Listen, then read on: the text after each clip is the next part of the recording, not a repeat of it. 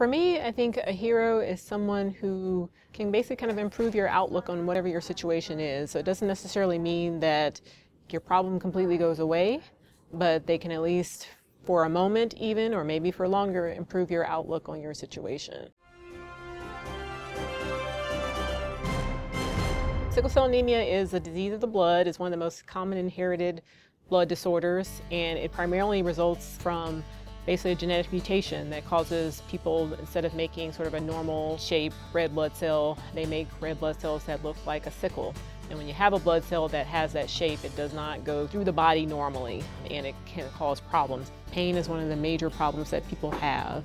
That's probably the association that most people have when they hear about sickle cell anemia. But of course, it's a disease that affects your entire body, so it doesn't just cause pain.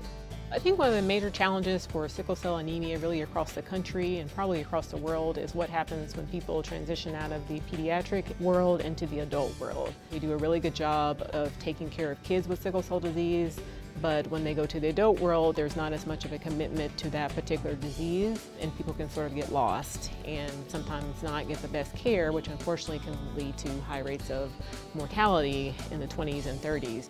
Kind of actually an exciting time to be a sickle cell doctor. Treatment for sickle cell has improved a lot since this disease was first described. People are living longer. There are several new drugs that are being studied right now, and actually we here at Cook Children's are participating in some of those studies. In the past, we've looked mainly at just treating symptoms, but now we're trying to look at preventing problems before they happen. A passion of mine is to make sure people really understand their disease, because I think they need to have some ownership for it in order to really be able to help themselves. Basically empower them to be able to still have a full life despite having a chronic illness.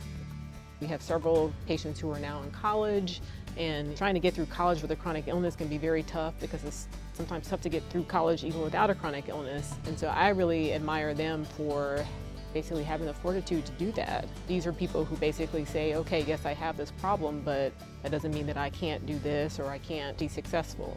Those are people I admire because I certainly haven't had the challenges they've had with trying to get to where I am. So I think they have some pretty big challenges to overcome, and a lot of them do it very well.